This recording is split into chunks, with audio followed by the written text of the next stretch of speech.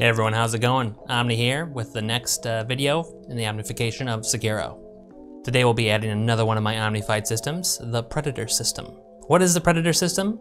Well, you might not be surprised to hear this, but it is yet another game-neutral system that will provide a smart speed hack for enemies. It will also not surprise you to hear that we will be doing a video specifically on the topic of the Predator system. Basically, all we'll go over today is what it will do, what it looks like when it's plugged in, and what we need to do in order to hook it up. In summary, when the game has the Predator system hooked up to it, enemies will move faster to kill you. The rate at which enemies move varies based on what area of influence that enemy falls into. So, at the end of this video, we'll have a game where the enemies to Sekiro move quicker, and thus they will be able to deliver divine death to your face quicker as well. So to start out, we need to know where to plug in the Predator system. Just like it was with the Apocalypse system, it's going to be in a location where certain maths are being calculated. Specifically, it's where the math for an update to the player's location is being performed.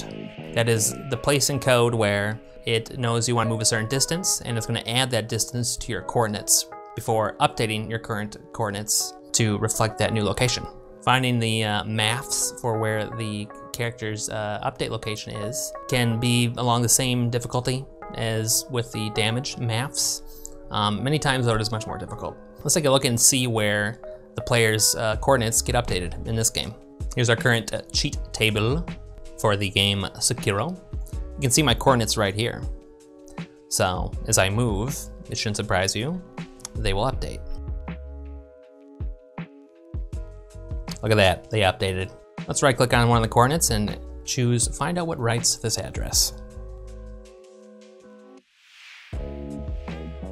Here we go, we have a single function writing to the coordinates. Unfortunately, it's consistently writing to the coordinates. That can be a bit of a problem, it makes things a little less clear. Let's move the character around and see if there's another function that's going off that only goes off when the character moves. Nope, there's not. This is the one and only function that updates the player's coordinates. It seems to be constantly going off, and if there's a change to the coordinates, this is where it will update them. Let's take a look at the code. Here's the code going off when it's updating our coordinates. It looks like the new coordinates for the character are going to be in the XMM6 register. It's going to move them in an aligned fashion to our current coordinates. So this will update the X, the Y, and the Z coordinates all at once. So XMM6 is going to contain the updated coordinates, so let's figure out what is writing to XMM6. Let's see if we can do it by eyeball first. Scrolling up just a little bit, we can see something writing to the XMM6 register right here, XMM0. XMM0 is being multiplied by XMM2, which is itself a product of subtracting itself from XMM6. Interesting, a little confusing. Let's put a breakpoint right here and see what these look like. Here's the value of XMM0 for this. It's 1, 2 is 0. Interesting. And XMM6 appears to be what might be the thing's current coordinates. Let's hit run a few times and see what happens. This seems to be consistently 1 here. XMM0 might very well be a speed multiplier for the creature. It seems to be coming from the location structure of that creature. So let's see what values we see here when it's hooked up to break for the player's location being updated and while the player's moving. To do this, I'm going to switch back to the game, and I have a hotkey set, shift and equals, that will resume execution, basically hitting this run button. I'm going to spam that hotkey and I'm going to move the character forward. I'm going to see if there's any changes captured here. Let's just look at the current values here. XMM6 has the character's current coordinates here.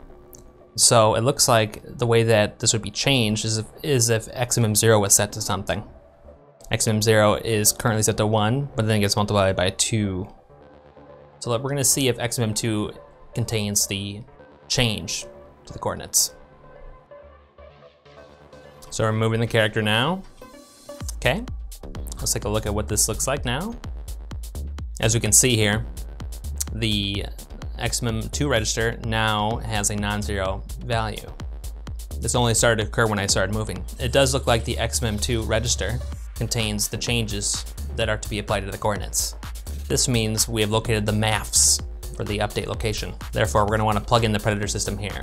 The predator system takes in a number of parameters, such as the current coordinates for the creature, the proposed change to the coordinates for the creature, and it's going to return, most importantly, an updated set of changes to the coordinates of the creature. So essentially, since this is supposed to make the creature move faster, the changes it's going to return are going to be increased. So the creature will move a greater distance per tick. So here's where we're going to put in the initiation for the predator system. XMM2 contains the change to the coordinates, and that's what we're going to be screwing with here. And RSI contains the base structure for the location of the creature. Let's get to work then on adding the hook.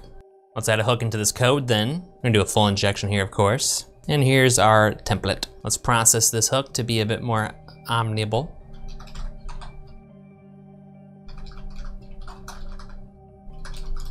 This initiates the predator system. Omnified predator hook. And the executable is Sekiro.exe. There's the address we're injecting into. And pasting in the bytes we'll be replacing. This will initiate the predator system. And the no-op here is just 1. Looks good. Let's throw in the original code here. XMM2 will be set to the movement coordinates. Movement essentially means this contains the change that will be applied to the creature's coordinates. Movement. RSI contains the location struct of the creature moving. And this looks good. Let's paste the predator initiation hook into our code. I'll place it right underneath the apocalypse system initiation. There it is. Let's put the cleanup code into the cleanup area. All right, that hook is now inserted into the code. All right, so here is where we're gonna actually execute the predator system. So before we can execute it, we need to copy it on over from my library of common Omnified assembly functions. Let's do that right now. There we go, that's all in place. Now we just need to call the predator system. So what is involved in calling the predator system? Let's take a look at the parameters that the main predator system function requires. It's a little bit more complicated than what the apocalypse system requires. Here it is, and yes, it's a doozy. The first parameter is the player's X coordinate, then the player's Y coordinate, then the Z coordinate, followed by the enemy's X, Y, and Z coordinate. Then we need to provide the enemy's height scale, enemy's width scale, and then depth scale. And then finally, we need to provide the movement coordinates. So we're able to provide values for all these parameters, except for the enemy height, width, and depth scale. We still need to figure out where those are in the game, so let's do that now. Hey guys, we're back to implementing the predator system. It's actually a few days later now. The last thing we did was go off on a quest to find where the scale properties are for the character, specifically the scaling that's applied to the X, Y, and Z coordinates.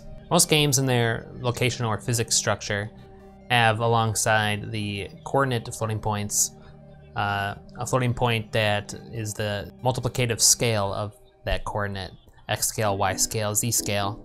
That is most games. I think due to the fact that it is a custom engine, from software engine, as well as other reasons, does not have a simple defined scale variable. So I spent quite a lot of time trying to figure out how to make the character taller, wider, fatter. Because not only is the scale required for the predator system, we're gonna need it for the boundification system. As much as I've learned, during this half year or so of doing omnification, I still must admit that game design and development is an area of computer development that I am probably the least familiar with. A slightly younger Omnifying Omni would probably give up on the quest to find the scale if he couldn't find one easily available. And I did find a way to change the quote-unquote scale of the character. Essentially, I needed to create my own scaling variable. And that topic is going to be covered in more detail during the boundification implementation of this game. We don't need to copy it in this video, because the scale parameter required by the predator system is used for the purposes of calculating speed, in particular the scaled speed. But that only matters if the game is using true scale. That's a term I've made up. What is a true scale? True scale is if I increase the size of the creature, so they're huge, a uniform, equal increase across all axes, that creatures should actually be able to cover more distance in a shorter amount of time. They have a longer leg stride. I strongly believe that although we will be screwing with the scale of creatures in this game with the bountification system, I don't think it'll affect speed. Therefore, it doesn't matter as far as the predator system is concerned. We're simply just gonna pass a matrix of all ones. Basically an identity matrix. So the very first set of parameters that we need to pass in order to call the main predator function are the player's coordinates. X, Y, Z. So let's load those first. Because the EAX, EBX, and ECX registers will be return values, we're gonna wanna back them up before we call the function, since we want to restore all registers to their previous states before our hook is done executing. We're gonna back up RX, RBX, and RCX.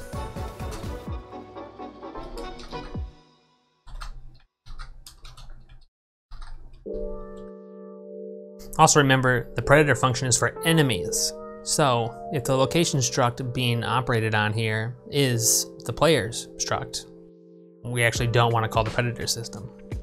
Much like the apocalypse system, I'm gonna add something that will be specifically for the player in the future, but not right now. We'll just have it as a separate part of this function. That means we want to compare RSI to the known player coords pointer. If they're equal, we bail out. So we can use REX as a temporary holder for the player coords pointer. Let's see if the location structure being operated upon is the same as the player coordinate structure.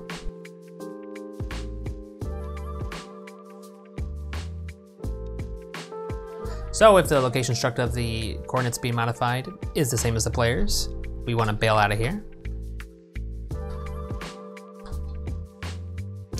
But as we can see here, this would screw up the stack, right? Because we need to pop these back. So let's move this outside of our little region of preservation. Out to here. We're gonna do all our checks out here.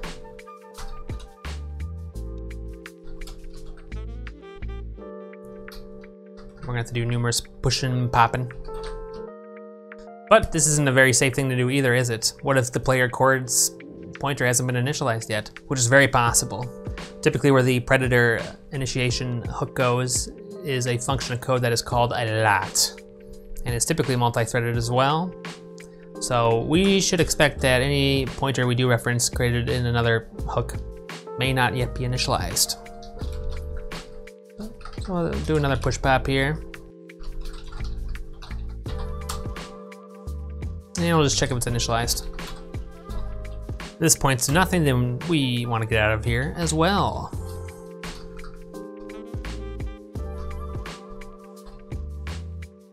All right, at this point we should be good to go. Let's move to REX, the address of the player coords pointer.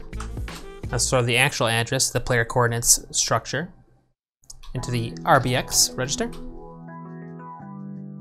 The very first set of parameters that we pass the predator function are the X, Y, and Z coordinates for the player. So as we know, the X coordinate will start at the offset 80. So we're going to push RBX plus 80. Now when we push in assembly, we're gonna be pushing 8 bytes at a time. So that's gonna be the X and Y. We also need to push that Z coordinate. That's gonna be located at RBX plus 88. So that'll be the X, Y, and Z coordinates pushed to the stack. The next parameters that we need to pass are the enemy's X, Y, and Z coordinate. So this will be stored in that RSI register. So we simply push, just like the player coordinates, RSI plus 80 for the X and Y, and then we push RSI plus 88 to get that the Z coordinate. Next up, we got that lovely scale matrix. Because of reasons I discussed earlier, we're gonna be basically passing it an identity matrix here. It will basically consist of 1, 1, and 1, and then a 0. So let's just use an SSE register, set the lower vector to 1, and then we'll just broadcast it to all the other vectors. It should be okay if there's an extra 1 in the last vector. So let's back up an SSE register. Also, we should be backing up the conditional flags.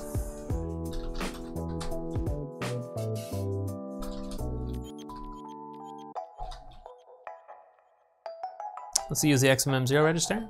Let's actually move it down here, right outside where we're backing up the registers that will be used in the return value.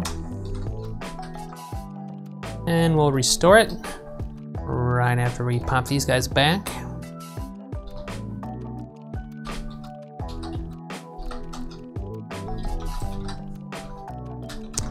I need to allocate a new bit of memory here. Just store the value for a floating point of 1.0. I guess I could just use the hex value, but whatever.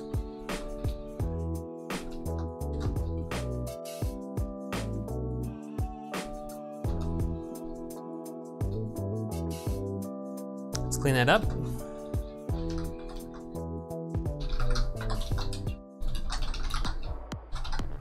All right, we'll then set up this little identity matrix here. Set the lower vector of this SSE register to be 1. And we'll just broadcast it, so all the vectors will have the same value. So we're gonna wanna push the entire 16 bytes of the SSE register. So in order to pass this to the stack as a parameter, we're gonna wanna subtract 10 or 16 bytes from the stack. Then we'll just throw the entire contents of this register onto the stack. There we go, that's now armed as the third parameter. Last parameter, we need to pass the change to the enemy's coordinates, which is gonna be found in XMM2. I like movement offsets much better. They're the movement offset values for the coordinates. So we're gonna pass that as the fourth parameter. Make room for another 16 bytes. And then we'll just plop the contents of the movement offsets to the stack. And we'll call execute predator. And we've hooked into the predator system. Okay, now that we've executed the predator system, we'll have the updated movement offsets stored in the REX, RBX, and RCX registers. So we basically need to get those values and throw them all into the packed SSE register here, XMM2. I'm going to make room for a full 16 bytes on the stack. I'm gonna move the updated X offset to the top of it.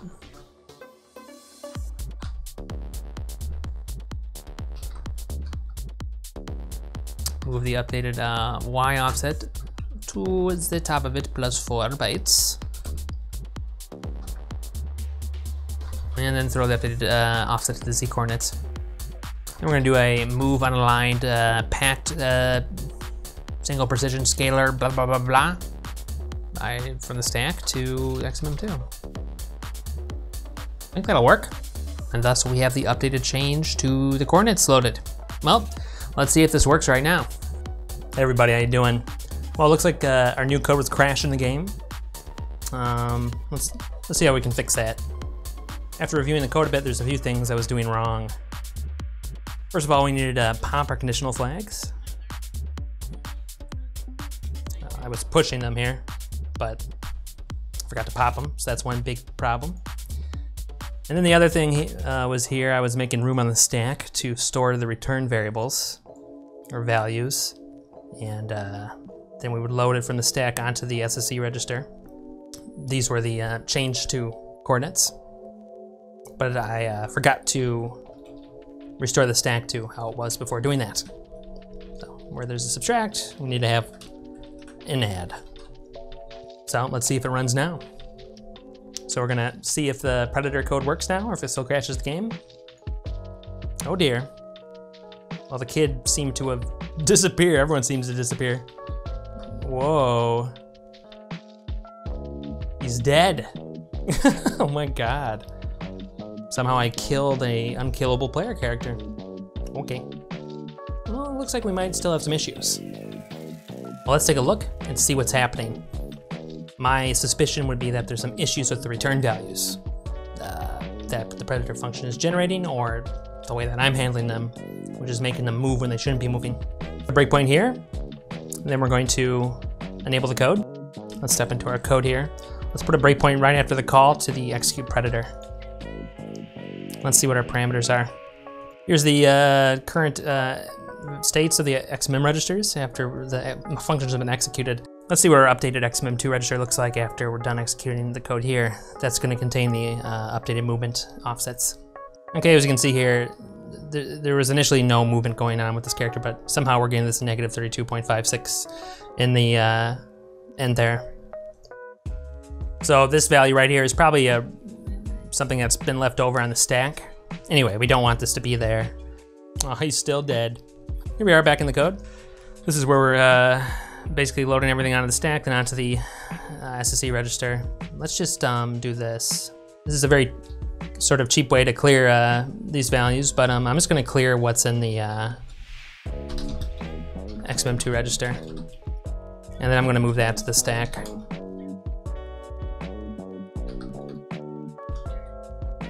That should clear 16 bytes worth of data, and then we should be able to write to that, load it back, and that last spot will be free of any kind of value. Let's save those changes. I'm gonna just kill the character real quick so everybody's alive again.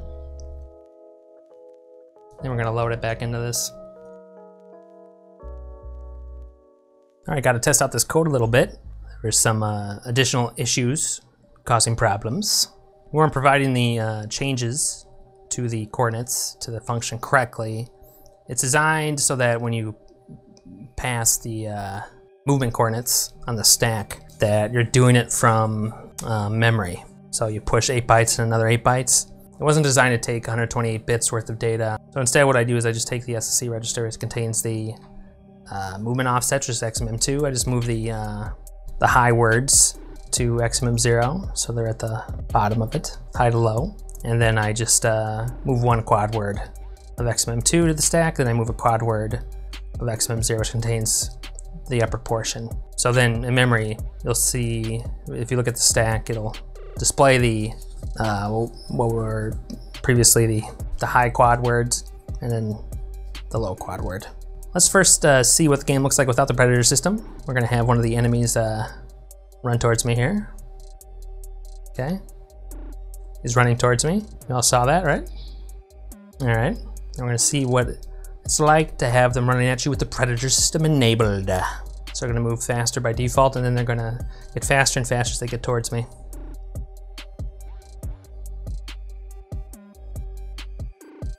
As you can see, it's a much faster approach by these guys. They really gun towards you. Much faster. Oh my god. Oops. Well, hello there.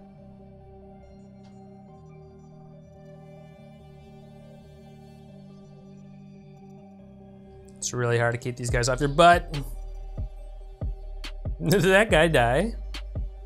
Sekiro now has the predator system enabled, and should make the game a living hell. If you want to catch us live, see the live gameplay, don't forget, follow my stream, twitch.tv/omni. That's where it all goes down, baby. Don't forget to subscribe to the YouTube channel as well. Give the video a like. Leave a comment if you learned something. Or if it went completely over your head, that's okay too. Say hi. Bye-bye.